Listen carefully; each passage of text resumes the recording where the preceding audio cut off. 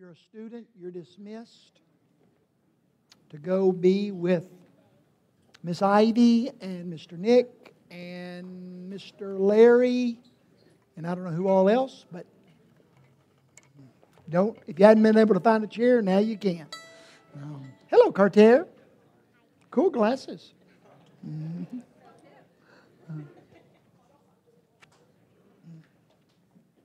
Welcome. I greet you in the name of my Savior, the one we've been singing about. Hi, Meredith. Good morning. Good morning. I'm happy you're here today. I trust the Lord's got a word for us, and I hope that you'll accept my appeal.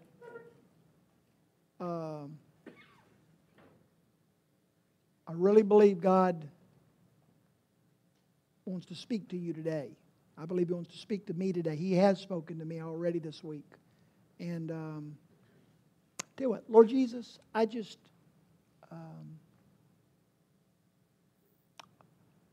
a blind man cannot see the sun. A deaf man cannot hear Mozart. A man with no taste buds cannot enjoy the most delicious meal.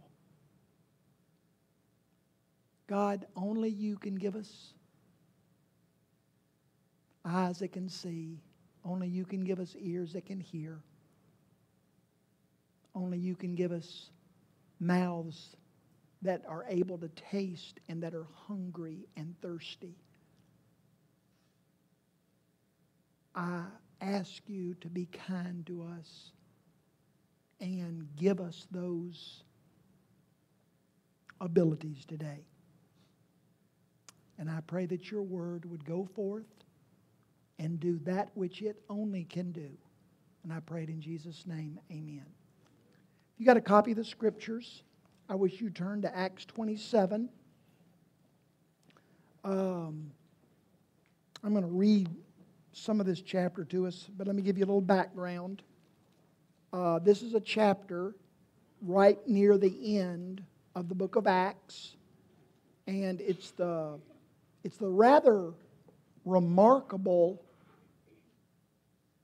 account of the Apostle Paul's journey from Jerusalem in Israel, 1,500 miles, to Rome in Italy.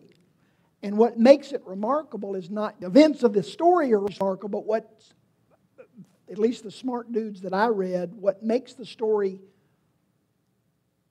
remarkable also is how much detail Dr. Luke gives us about this trip. It's like nobody else would have given the detail, and you'll see it. The detail in this story that's given doesn't fit. It's unusual. Most of the time when the Bible talks about people going on journeys, they don't tell us the detail. That says something to me. That means something to me. That for God, through Dr. Luke, to give us this kind of detail about this journey of Paul from Jerusalem to Rome, that means there's something special here. Y'all know Dr. Paul. He was a doctor as well of Old Testament theology, for sure.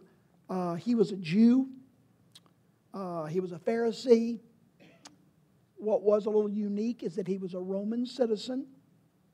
He was a tent maker. Most people that dealt in academics in this day had another job because they couldn't make a living. Nothing's really changed, has it? But you couldn't really make a real living as a teacher, and so they had to do something else to supplement their income. And Paul was a tent maker as well as a Pharisee and a teacher. Another thing that makes Paul unique is that he was a student of the most revered Jewish rabbi in that day in the world. His name was Gamaliel. And it would be like if George is a really good cook, and if I said, I'm going to introduce George to you, and he spent a couple of years studying under Bobby Flay. Wow, that's a deal.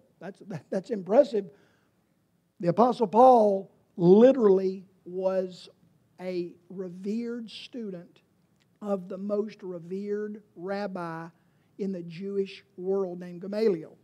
He was brilliant. Even secular scholars would say that anyone that could write the book of Romans had a superior mind. He was obviously, if you've read the New Testament at all, he was very zealous for his beliefs. He memorized the Old Testament. Not parts of the Old Testament, not Psalm 23 or Genesis 1 or Psalm 1. He had memorized the Old Testament. So he was very, very impressive. And we are sort of introduced to Paul in the Bible as he's in the process of trying to destroy the early New Testament church. He's very zealous. He sees Christianity as a threat to Judaism, and it is his mission in life, his self-appointed mission in life, to try to destroy the early church that had been established by the Lord Jesus and the apostles. Let me see here real quickly, just give you a couple other things. On one of these I'm going to destroy Christianity mission trips, he is heading to Damascus to arrest and kill the Christians that live in Damascus. And on the way, Jesus himself appears to Paul. This happens about 35 A.D., just if you care about a few years. Let me just say it this way, a few years after Jesus died and rose again. Jesus appears to him and says, Paul, I've chosen you. I love you. You are mine. You don't know it yet, but you're mine. And Paul says, okay. And he puts his faith in Jesus as the Messiah, the one that the Old Testament that he had memorized was proclaiming. Paul didn't see it until then, but his eyes were open. He goes, oh my gosh. All this book, the Old Testament, if you will, these 39 books that I've memorized in the Old Testament, they all proclaim this Messiah is coming, and danged if he didn't appear to me and has told me that I'm his. And Paul puts his faith in him, and then Paul leaves, sort of goes away for 3 years and studies. He has to go back and he has to reprocess all of his studies about the Old Testament. Because now all of a sudden he's reading the Old Testament with Jesus running through it. And before that, Jesus wasn't in the Old Testament for him. But so all of a sudden he sees Jesus running through the Old Testament. He comes back from this 3 years of this 3-year sabbatical, if you will, to re-indoctrinate his mind, and he begins going everywhere, telling everybody about Jesus. He can't stop. He can't help himself. He's excited about who Jesus is, and he wants his fellow Jews to know about Jesus. And so he starts telling Jews everywhere about the fact that Jesus is the Messiah. He begins to lead people to the Lord in huge numbers. He begins to plant churches throughout the Roman Empire. And what's very significant, if you study the life of Paul, is that the early church very quickly recognized that Paul was an apostle. He wasn't just a devoted, zealous lover and follower of Jesus. The early church very quickly, the apostles and the early church both very quickly recognized that Paul had been ordained by God to be one of the early church fathers, one of the apostles. Paul's main message is that non-Jews can come to Christ without becoming Jews first. This idea that the Old Testament was written just to Jews, this idea that in the Jewish mind, Gentiles were not welcomed into relationship with Jehovah, the God of the Old Testament. That's wrong. I don't know who came up with that, but I've heard that a lot, and that's wrong and stupid. Just so you know. Okay, so if you hear that, say, that's wrong and stupid. Okay? The Old Testament is filled with examples of Gentile people joyfully being welcomed into a relationship with Jehovah God, the God of the Old Testament. The rub was that was true. But for a non-Jew, a Gentile, Rahab, the harlot, just by example, but I could give you dozens and dozens of examples. Naaman, the dude with the leprosy guy. These are all Gentile people. They could come to know God, Jehovah God. The thing was that for them to come into relationship with Jehovah God and to be welcomed into this faith, they had to adopt the lifestyle and the belief system of the Jewish faith. That's the rub. For a non-Jew, Rahab, she clearly, because she became a part of the Jewish nation and she became a part of the line of Christ, but Rahab started following the Old Testament Jewish laws. And every other Gentile that came into the faith into Jehovah God, with Jehovah God, had to do that. Paul's message is unique in that he is the very first person whose primary message, I realize Peter was the first, but Peter, it was not his main message. Paul's main message was he went everywhere telling non-Jews, you can come into relationship with God not through following the Jewish laws and rules, but solely through faith in Jesus. And we might think, well, duh, of course. But in that day, that was revolutionary. That was, in fact, even the apostles were very nervous, and it took them a number of years to get to a point where they agreed with that message. Non-Jews can be brought into relations first, but without adopting the Jewish religious laws first. What makes Paul's life significant is that he planted probably many, many, many more churches than this, but we know that he planted 14.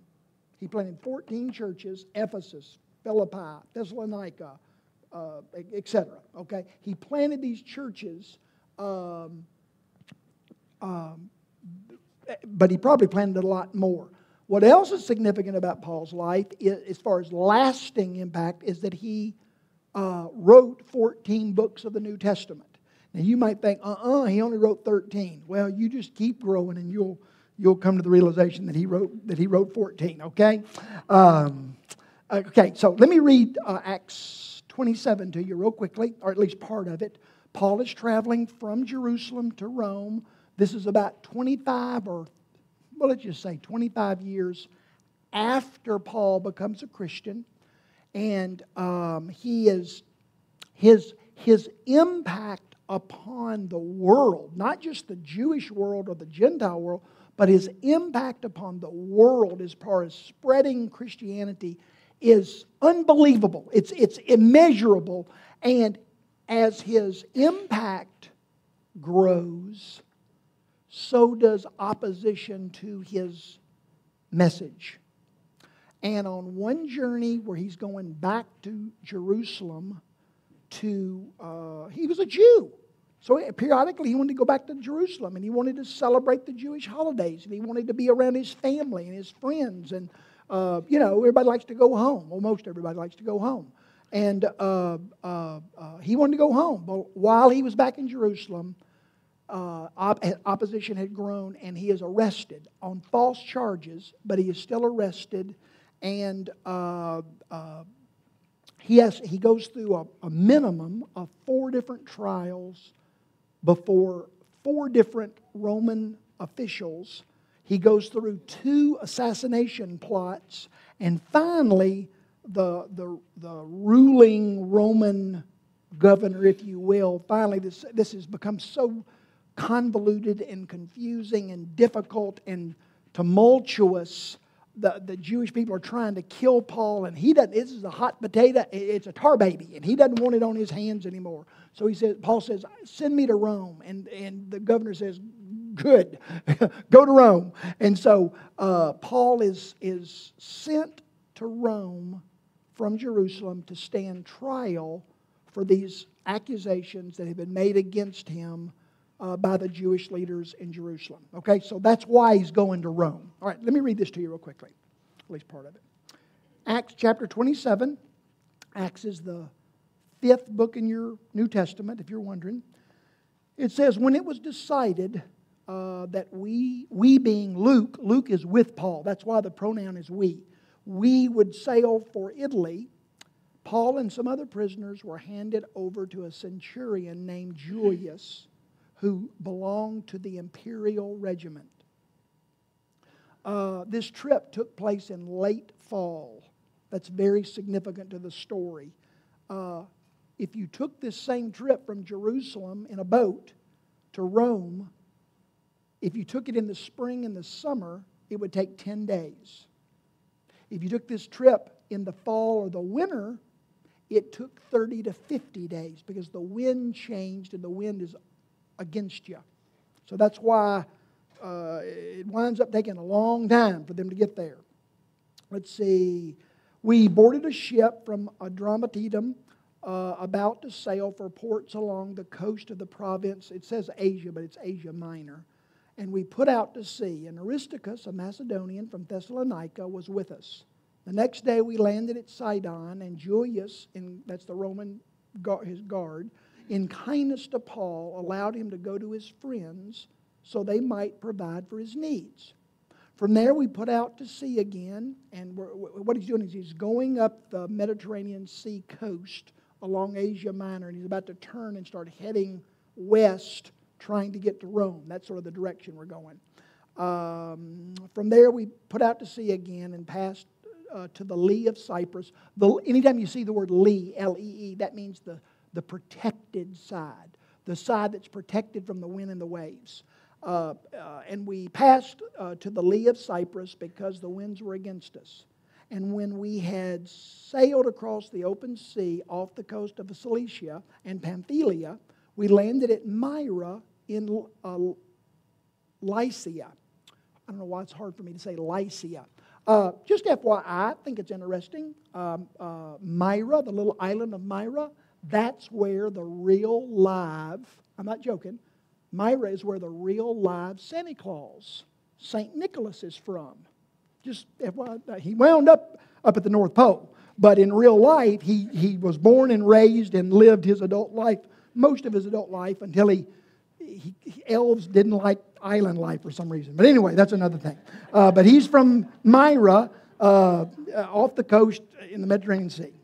There, the centurion found an Alexandrian ship, that's North African ship, sailing for Italy. It was full of grain. Egypt was the breadbasket for Rome. And so ships were constantly going from North Africa, where there was a lot of wheat raised, and taken to Rome because that's where all the population was. And Julius put us on board. We made slow headway for many days because the wind was against them, and had difficulty arriving at Cnidus. When the wind did not allow us to hold our course, we sailed to the lee of Crete, opposite Salome. We moved along the coast with difficulty and came to a place called Fair Havens near the town of Lasea. Much time had been lost. This isn't going to be a 10-day journey. This is going to be more like at least at this point, they're thinking a 30 to 50-day journey. Much time had been lost, and sailing had already become dangerous because by now it was after the fast. He's saying it's in late fall. That's what he's trying to say. It's getting late. Fall is, in this day, fall was difficult sailing. Winter was dangerous sailing. Let's see. So Paul warned the men on the ship. Men, I can see that our voyage is going to be disastrous and bring great loss to the ship and the cargo and to our own lives also. But the centurion instead of listening to what Paul said, followed the advice of the pilot and of the owner of the ship. They're the experts. Everybody knows you listen to experts instead of to God, right? Experts know stuff. Experts know stuff that God doesn't know. God gives Paul a message. Tell them to stop that ship. If they don't stop that ship, they're going to experience great loss. So Paul said, hey guys, the Lord's given me a message. We're supposed to stop this ship right here and spend the winter on this island. And everybody said, well, you're the captain of the ship and you're the owner of the ship. You've got all this experience with the Mediterranean Sea and with sailing ships. What do y'all think? And their counsel was different than God's counsel. Okay? Let's see here. Since the harbor was unsuitable in winter, the majority, you've heard me say many times, never is there an example in the Bible where the majority were ever right. Never in the Bible, Old or New Testament, is there an example where the majority are ever right. But everybody thinks the majority's right, so they know something. Combined lunacy seems to transform into wisdom for some reason, but we'll move on. Let's see. So the majority decided that we should sail on, hoping to reach Phoenix and winter there. This was a harbor in Crete, facing both southwest and northwest. When a gentle south wind began to blow, they thought that they had obtained what they wanted. That's poor wording. What it really means is, what they're saying is, when a gentle wind blew the right direction, they took it as a sign. That's always a good way to live life. That's the best way to make your decisions. Signs. What car should I buy? First car I saw was a blue Mazda. That's a sign. Who should I invite for dinner? And the phone rings. It's George. That's a sign. I should invite you. Anyway, they thought, here's a gentle wind blowing in the right direction. That's a sign. Bad plan. Let's see. So they weighed anchor and sailed along the shore of Crete. But before very long, a wind of hurricane force called the northeastern swept down from the island. And the ship was caught by the storm and could not head into the wind. So we gave way to it and were driven along. And as we passed to the lee of a small island called Cauda, we were hardly able to make the lifeboat secure. When the men had hoisted it aboard, they passed ropes under the ship itself to try to hold it together, to keep it from breaking apart because of the waves. Fearing that they would run aground on the sandbars of Syrtis, they lowered the sea anchor and let the ship be driven along. We took such a violent battering from the storm that the next day they began to throw the cargo overboard. Wonder if 2 weeks earlier, somebody had walked up to that ship docked at a port with a shovel and started shoveling that grain out into the bay. What do you think the captain and the owner of that ship and the sailors and the people that were in charge of the grain, wonder how they'd have seen that? It's amazing how in such a period of time, that which used to be worth an incalculable amount of wealth becomes so worthless that they throw it into the sea. It's amazing how things that we value one day. Get a phone call from a doctor from St. Jude. And that dent in your car door, that literally you would have killed somebody over. What car door dent? You stock, you're investment person sends you a notice that your stock has gone down 2 points. That tear in your couch. That broken light switch. It's amazing how in such a brief period of time, that which one day we would have died for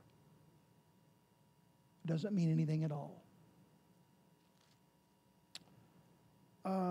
We began to throw the cargo overboard. That's the grain. And on the third day, they threw the ship's tackle. That's the mast and the sails overboard with their own hands. When neither the sun nor the stars appeared for many days, and the storm continued raging, we finally gave up all hope of being saved. You ever felt that way? Boy, I have.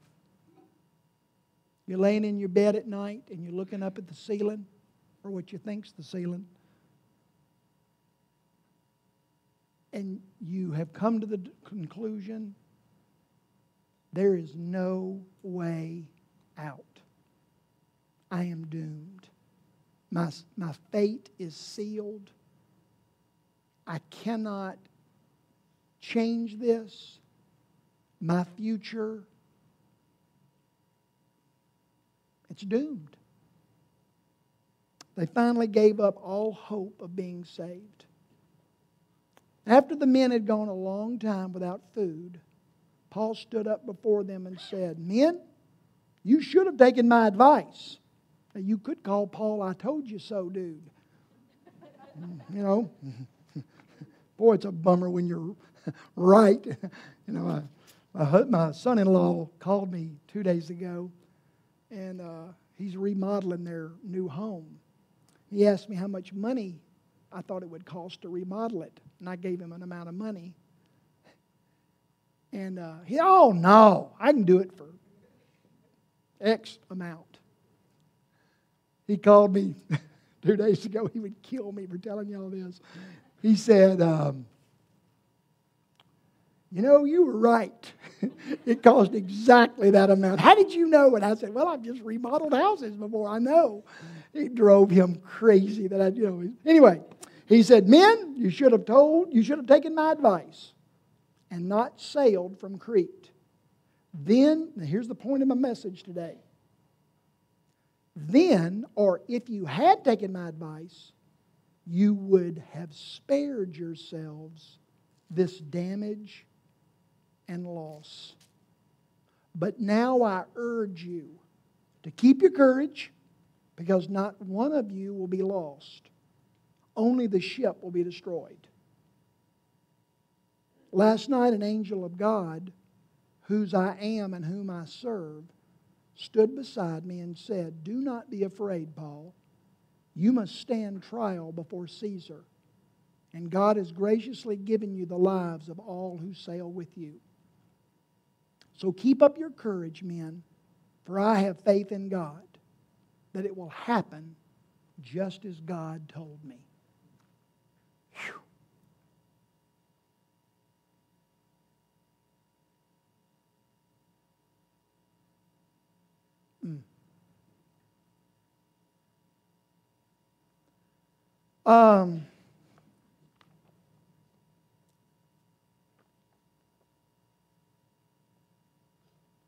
Rest of the story is they sail along for 2 more weeks. It's so dark and stormy that they don't even know where they are. They finally crash into an island, and there's 264, 65 of them. I forgot the exact number, but there's 265, let's just say, people. Every one of them make it to shore. Lose everything else. Lose the ship, lose the tackle, lose the sails, lose the mast, lose the ropes, lose all the supplies, lose all that grain, all that cargo. But every person is saved. I've got 3 things that I want us to think about today. 2 little ones and 1 big one. Okay? Number 1, I want you to think about the trip itself Paul going from Jerusalem to Rome. I find it very significant that Paul is taken from Jerusalem to Rome. The reason I find that significant is that you wouldn't know this by reading the book of Acts, but if you read the first chapter of the book of Romans, Romans was written a couple of years before this event, Paul's shipwreck, happens. And what's significant to me is that in Romans chapter 1, Paul says this: one thing I continually pray for is the opportunity, God willing, to come and visit Rome. Paul wanted to go to Rome. He didn't want to just go see the sights. He wanted to go and tell the people of Rome the message of Jesus Christ and the good news that He died on the cross for them just like He did for everybody else in the world. But what is meaningful to me is that God heard Paul's prayer. I don't know whether it was in the vast scheme of eternity, a billion, zillion, trillion years earlier, that God and Gabriel were saying, what do you think? What are we doing about Paul and traveling arrangements? What do you think? Well, you think we ought to go to Rome? I don't know. Should he go to Rome? Let's have a big discussion about this. Gabriel, what do you think? Elijah, what do you know? No. I don't know that. I don't know about the sovereignty of God in this deal. What I know is that a man that was loved of God had a desire, had a hope, had a wish. He wanted to go to Rome. And God heard his prayer. And God made a decision to honor his request. That's why the Bible says that all of God's promises are yes. And by definition, great fathers love to say yes. They have a yes face. Do they sometimes have to say no? Sure. But their first face, their first response is yes. Now tell me what you want. That's what great dads do. They don't say no first. They're not grumpy first. They have to say no sometimes. Especially if the request would harm the one that's asking. Of course they're going to say no. But Paul had a desire to do something noble and good and wonderful. And God said yes. That's why David says, delight yourself in the Lord, and He will give you the desires of your heart. In 1 John 3, John says, what great love the Father has lavished on us that we should be called the children of God. That's why Jesus says in Matthew 7 that if you, being evil fathers, know how to do good things for your children, how much more so will your heavenly Father give you anything and everything when you ask? Paul asked, and God said yes. Hebrews 4, Paul says, let us with confidence draw near to God's throne of grace, that we may find grace and experience God's help in His perfect timing. And then in James 4, the half-brother of Jesus says, we do not have because we do not ask. And sometimes we don't have because we ask with wrong motives. But my point, Paul asked. Wonder if Paul had never asked. Wonder if Paul had stopped asking. Wonder what would have happened. I don't know, and you don't either. What I know is that Paul had a noble, honorable, good desire. And he continually asked God, and God said, dadgummit, yes. Yes. What you asking for? What you asking for? I'm not talking about jet skis and Cadillacs and silliness. Silliness. What are you asking from God? What did you used to ask for? And you've stopped asking. God, save my dad. God, save my daughter. God, fill my son with peace. God, give me a job where I can be an influence and a light and salt and have impact upon the people that I work with. What are you asking for? Don't stop. Because sometimes God just... But what if it's not a part of His plan? What if it's not a part of the vast kingdom strategy? Maybe it's not. But sometimes God just, because He's a dad and He loves you, He says, yes. Don't stop. Hey, Carl. Hey, Carl.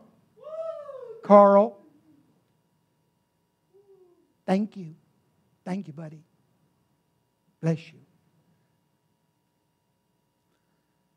Second thing about that trip, God had told Paul in Acts 23, I want you to go to Rome. I want you, same time, this was just 2 chapters earlier, but it's the same event. God said, Paul, you're going to Rome. And you know what's remarkable? In chapter 28, verse 14, you know what the Bible says? Now this is to shock you. Do you know what it says in Acts 28:14? And Paul arrived in Rome. But how many obstacles, how many people were trying to stop it from happening? All of nature is against it. All of Israel is against it. There's too much opposition. There's too many problems. God made Paul a promise. God made Paul a promise. And when God made Paul a promise, it happened. You know why? God always keeps His promises. What God says always comes true, no matter what, no matter how long, no matter how impossible, no matter how unrealistic, no matter how politically incorrect, no matter how offensive. God always keeps His promises, no matter what, no matter what, no matter what. That's why Joshua said in Joshua 21, not one of God's good promises that He has made to His people has failed. Number 2.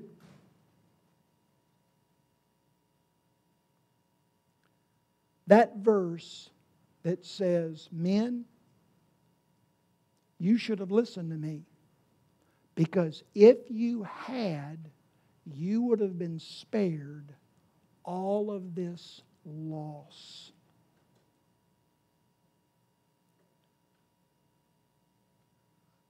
I'm not talking to you right now. I'm talking to me. When we choose to reject God's will and ways and plans for our lives, the ultimate culmination of that choice is that we suffer loss.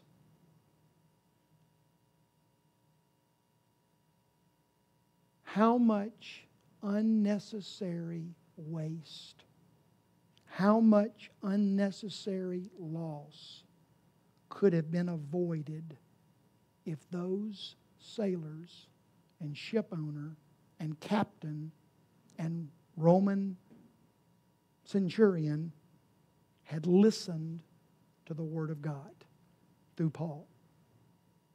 They would have spared all that. The ship would have still been in the harbor. All the grain would still be in the hull. The mast, the 3 masts would have still been standing tall. The sails would have still been wrapped up, ready to be raised and so they can bust through the sea. The lifeboats would have all still been there. All the tackle would have been there. But they wouldn't listen to God's voice, His word, His plan. In verse 22 it says, if you had listened to me, you would have avoided all this damage and loss. Never once, never once, never once have I ever experienced true waste and loss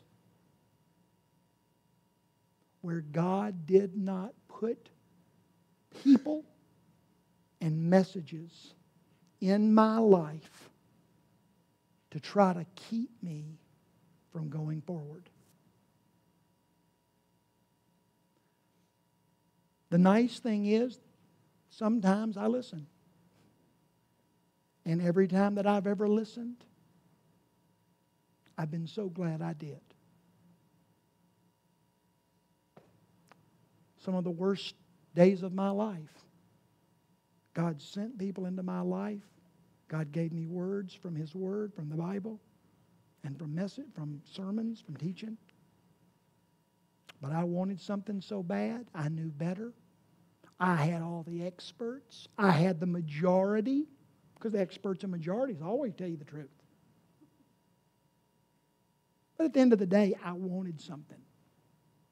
I wanted to do something. I wanted a different experience. I wanted to go in a different way. And God sent Paul's into my life.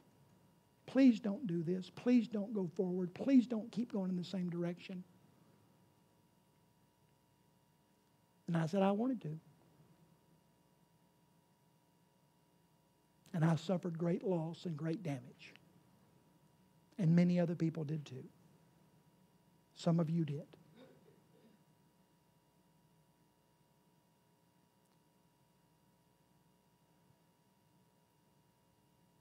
God is not telling us ever to stop unless there is damage and loss ahead.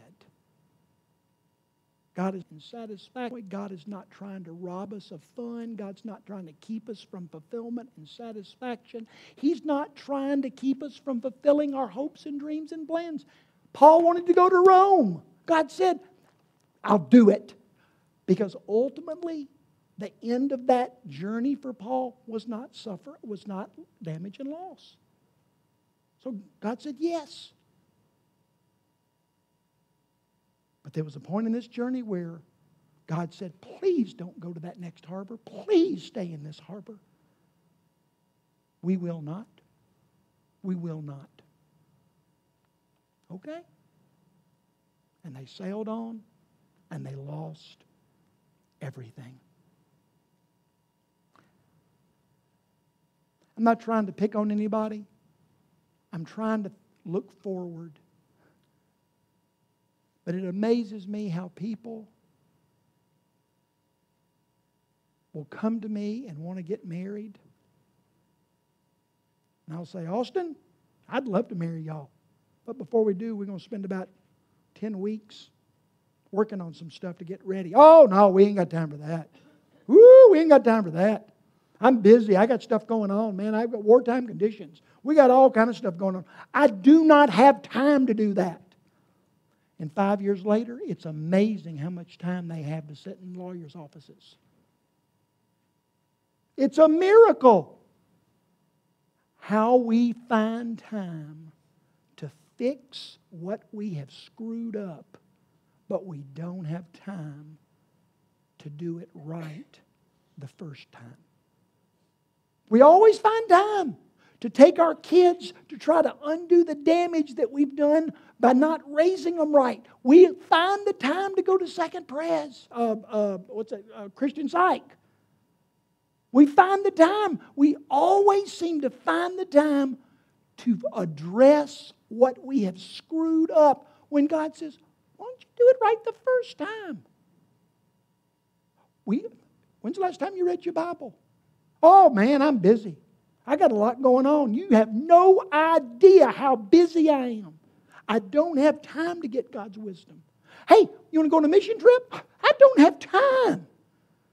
I don't have time. But I wonder why I'm always so short with people. I don't have any mercy and compassion. I'm so self-focused, and everybody around me seems to be so unhappy with how selfish I am. But I don't have time to go on a mission trip where I could actually have my values changed for good.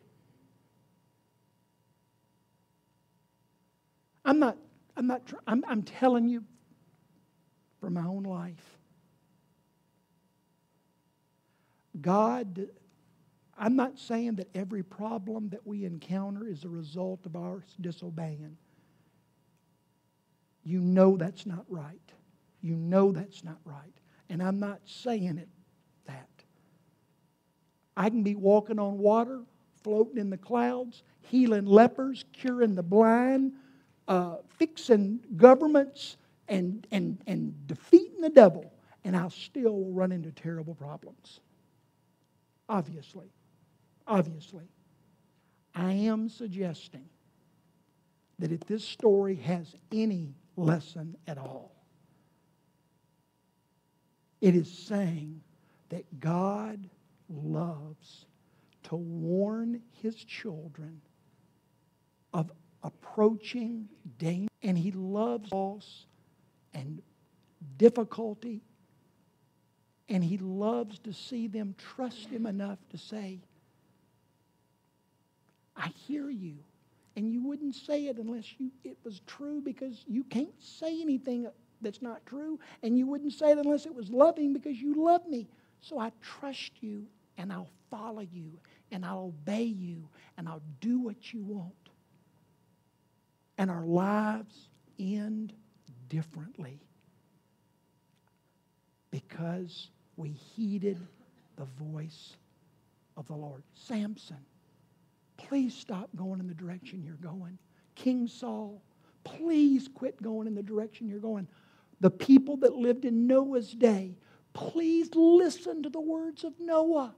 David, please stop going in the direction you're going. And I could give you example after example. With Peter and Judas, the Bible is replete with people just like me and you. People that loved God just like me and you. People that God loved just like me and you. People that God was trying to warn and guide and instruct just like me and you. And God said, I'm telling you this because I love you. And some of them said, thank you, and heeded it. And their lives ended differently. And some of them said, thank you, but no thank you. And their lives ended differently. We don't have time for church. We don't have time to read the Bible. We don't have time for being in an accountability group. We don't have time to read rich, meaty, deep, wise, character-building books to fill our lives with the wisdom of God so that we can navigate our lives in ways that will ultimately lead us to great places. We don't have time for that. But somehow we find the time to try to undo all the mess of not doing the right things first. Jeremiah 22 says, God says, I continually warned you when you were prosperous, but you said, don't bother me. You have been that way since your childhood, continually unwilling to obey me. Proverbs 1 says, I called you so many times, but you wouldn't come. I reached out to you, but you paid no attention. You ignored my advice, and you rejected my counsel. And then Jesus said in Matthew 7, he who listens to and follows my teaching is wise, like a person who builds a house on a solid rock. And when the rains and the floods and the winds crash down upon it, it won't collapse because it was built on a rock. But he who hears my teachings and doesn't follow them, that person is foolish, like one who builds a house on the sand. And when the rains and the floods and the winds come, that house will collapse with a mighty crash. And finally, Psalm 1. Oh, the joys of those who delight in God's law and meditate on it continually. They're like flourishing and fruitful trees that don't wither, and they prosper in all they do. But not the wicked. They create and experience worthless and scatter, and they will not have a place that end in condemnation and judgment, and they will not have a place among the godly. For the Lord guards the path of the godly, but the path of the wicked leads to destruction. We'll stop there. My notes will be online if you'd like to get and finish the rest.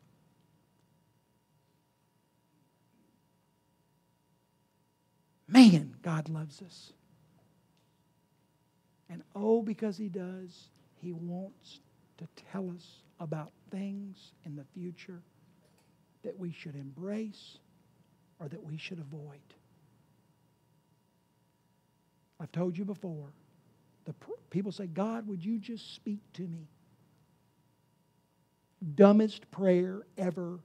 And I pray it too. Biblically, the problem is never that God's speaking. God's speaking. The question is, am I listening? Am I listening? Never a problem when God's speaking. The problem is, am I listening? God wants us to heed His loving, wise voice so that we can avoid great loss and damage. You think about that. Michael, Terry, y'all want to come up here and help me? Oh, you're doing the praying. Okay. All right. We're going to celebrate the Lord's Supper. And David, you and Ashley come up here and help me, please. We're going to have people on my right and my left that are up here to pray for you. If you have something you need us to pray for you about, they would love to do that. And they'll pray in faith, and they'll keep it between them and the Lord.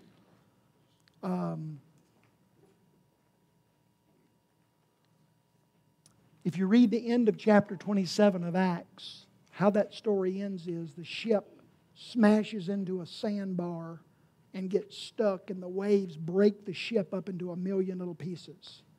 And right before the ship collapses, the announcement goes out. If you can swim for shore, swim. But if you can't swim, grab a hold of a piece of wood and hold on and get to shore. You'll get to shore. You know what we're celebrating today when we drink this wine and eat this bread? We are celebrating as a community that we have discovered that we cannot get to shore unless we cling to something else. I can't get to heaven, and I would like to suggest you can't either unless you and I cling to something else. It's not the wood from a ship, but it is the wood that our Savior hung upon. And if it's your belief, if it's your hope, if it's your testimony, there was a point in my life when I was 5 or 105, but I realized that if I had any chance of going to heaven, of having my sins forgiven, of having a relationship with God, it wasn't going to be based upon how smart I am or how pretty I am or how much money I accumulate or how many good deeds I do. The only hope I've got is I want to cling to the Son of God and what He did for me on the cross. And what the Bible says is that as we cling to Him, the Bible says that He's been clinging to us all along. Isn't that lovely? I'm clinging to God, but the Bible says God's been clinging to me all along.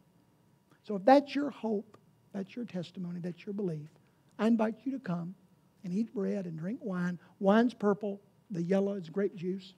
And you eat and drink, and you give thanks.